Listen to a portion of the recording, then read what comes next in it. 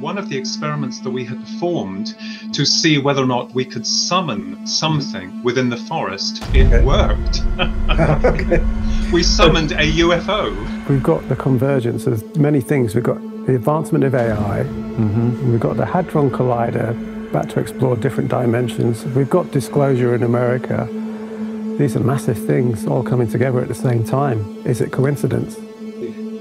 I think it's no accident, and this might be about people's psychological makeup. I think it's no accident that alien abduction experiences in the recent past actually mirror people who met earth spirits, fairies and things like that centuries ago. I think the whole nuts and bolts thing, and then from another world, is diverting people. It's the elephant in the room. It's diverting people away from what's really going on. I think because we live in a technological age, you know, we call them aliens of extraterrestrial craft. 100 years ago, they'd have been demons and angels. If another civilization like ours existed billions of years ago, they had much more time to develop their science and technology, and it is possible that they would be able to figure out if there are extra spatial dimensions and take advantage of them using quantum gravity engineers.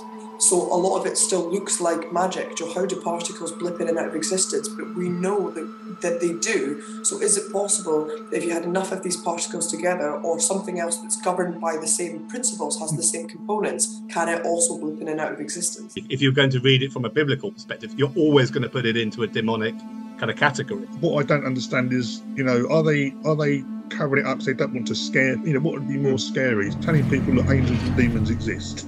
In a way, if we did get the answers, would that be actually what we want? Think about it. We'd probably be changed people, wouldn't we? Is it possible the Americans were testing their own cutting-edge drone technology against their own pilots? Simply put, Project Bluebeam is the idea that through a combination of maybe holographic projection technology, Hollywood special effects, and government or deep state spin and manipulation, you could create a false narrative. And the two examples that have been given are you could create basically a false flag alien invasion or a false flag second coming. This is Project Bluebeam, the idea that you could fake an alien invasion, for example, and then use it to manipulate populations, and the new world order takes over. So maybe what's visiting us is not actually alive, it's AI. AI, future humans.